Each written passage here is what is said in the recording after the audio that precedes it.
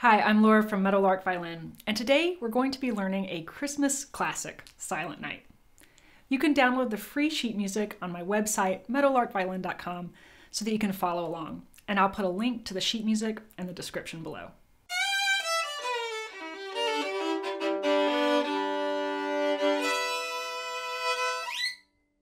Silent Night sounds absolutely beautiful on the violin, but it can be deceptively tricky. We're trying to be quiet and calm and smooth, and that can sometimes be very difficult on the violin. Now, anytime I'm dealing with long, quiet notes, I like to try and arrange my bowings so that the long, quiet note is on a down bow, because it's much easier to maintain a piano dynamic on a down bow rather than an up bow. It's this,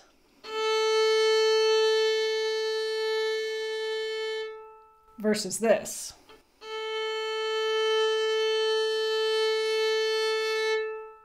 Doing a long, quiet bow on an up bow all the way to the frog can be very tricky, and it often ends up like this. Something like that, which we want to avoid. However, in Silent Night, you're just going to have to do long, quiet bows on up bows and down bows. So what I want you to think about is staying more in the upper half of the bow. It's easier to be quiet up there anyway. That means that you're going to need to move your bow a little slower for up bows and a little faster for down bows. This will keep you from getting trapped in the frog. Now, if you feel comfortable using your entire bow and staying quiet and controlled while you're in the lower half of the bow, by all means, use your entire bow.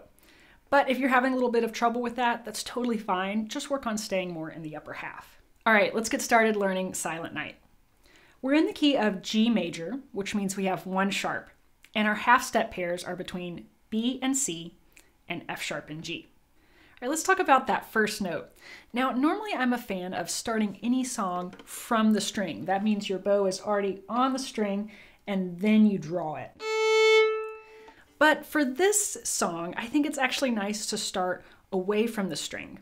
And it's going to give you a little bit of a softer start so you don't get this kind of ka sound when you start. So I suggest practicing starting this like an airplane. Think of how an airplane lands on the runway. So I want you to start above the string. You're already moving down, and you're just going to hit the string lightly with the edge of your bow hair as you're coming down. And you hear you can get a really nice soft sound that way. Make sure you're on the edge of your bow hair as well. All right, moving on, in between measure 1 and 2, you've got an open D to a second finger B on the G string. You're going to see this a lot in this song. And this is just part of the G major arpeggio. So if you're practicing your arpeggio notes, then this will be pretty easy for you. But I do suggest practicing that D to B several times, because you don't get a chance to build up to the B.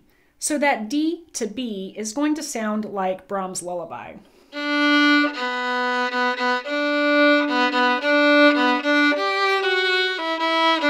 So listen to that to help you get it in tune. Now in measure 2, you want to work on going all the way to the tip for that B.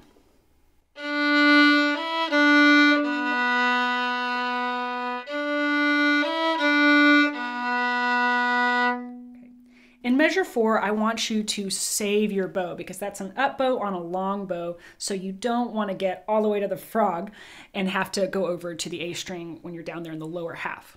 So you're saving your bow there, but I also want you to stretch and be preparing for that fourth finger A while you're playing the B. So you've got your B down, and you notice how while I'm playing the B, my thumb moves up, my pinky is stretching and getting ready, and I'm also kind of moving my elbow forward a little bit here. All of those things is going to help me get that stretch. So, and then I can place the fourth finger and get it pretty close to in tune. You can always compare it with your open A. So moving on, in measure 5, we'll keep that fourth finger down. And then in between measure 6 and 7, we've got F sharp to G. Remember, that's our half step pair, so those notes are going to touch. They're going to be very close, so make sure the G is right next to the F sharp.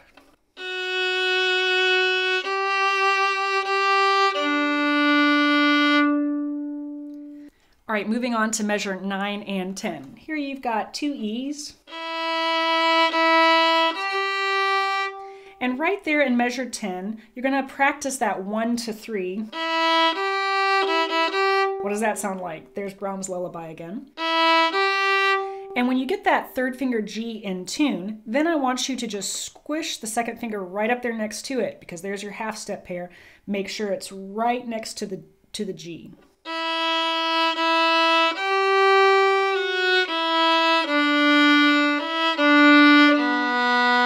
There's your open D to second finger B on the G string again. I told you it happens a lot.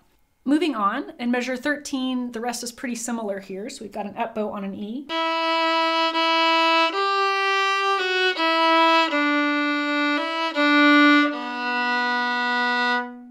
So right there on that B, you're going to be doing the same thing. You're going to be saving your bow because you're on an up bow. You don't want to get too close to the frog. And you're also preparing for your fourth finger A.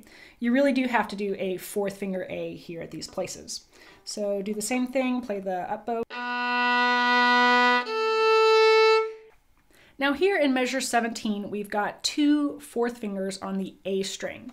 And this by itself isn't necessarily too hard. But what is a little tricky is that in measure 18, you've got a C natural. That's a low 2 on the A string. And what do you think your tendency is going to be as far as intonation goes? You're stretching for your fourth finger here. And then you've got to reach way back to get a low 2. It's going to be a big stretch backwards. What's that interval again? That's the Brahms Lullaby. It happens a lot in this song. So I want to make sure that you're really stretching. Feel the stretch in your bass knuckles right there. That'll help you get it. Now, another problem with these 2 measures is that if you're keeping your fourth finger down, you might run into that. What happened there is I was keeping my fourth finger down while I stretched for the 2, but the pinky was kind of touching the A string a little bit. So when I moved over to play the C, that's what I got. So you don't have to keep that fourth finger down. Keep it down as you're reaching back, and then right before you play the C, you can lift off that fourth finger. That way you don't run the risk of accidentally touching the A string. Now, if that's pretty tricky for you, I have an alternate fingering here. So look at the numbers below in the sheet music. You could play a fourth finger A for that first A, then open A, and then C natural. If that helps, you can go for that fingering. Moving on to measure 18, you start off with a C natural, which is a low 2. And then at the end of that measure, you've got an F sharp, which is a high 2. So really make sure if it's a low 2, make it really low. If it's a high 2, make it high. Your tendency for that F sharp is to not be high enough because you just played a low 2. So practice that measure several times. Moving on to 19, in between 18 and 19, you've got F sharp to G. There's your half step pair.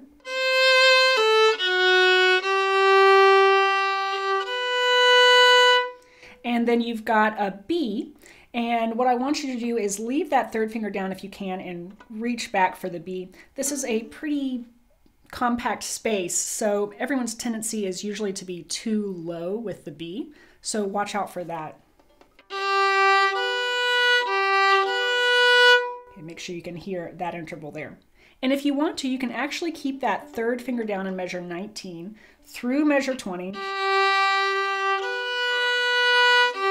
Because in measure 21, you come right back to it. Now 21 should look familiar. That's G, D, and B. There's a G major arpeggio for you. This is why I always say to practice arpeggios. Okay. And then I want you to do a fourth finger D here. There's no need to go over to an open D.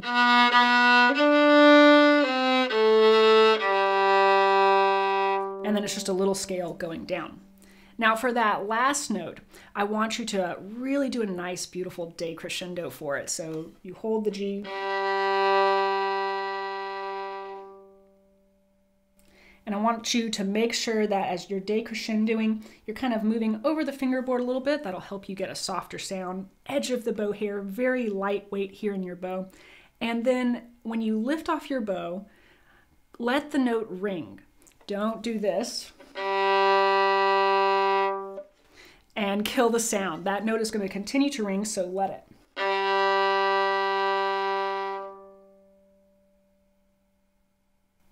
And then when the note has ceased ringing, then you can break your stance and smile and bow. Now to get that light, soft, calm sound, we want to use very light bow weight over here. We also want to be on the edge of our bow here, so make sure that bow is slightly tilted. And you also want to make sure the contact point is a little bit closer to your fingerboard. I'm also anticipating string crossings with my elbow over here and trying to be very fluid and relaxed with my fingers. That helps all of those string changes and bow changes. All right, now let's play through Silent Night together, and I'm going to be playing with the metronome at 65 beats per minute.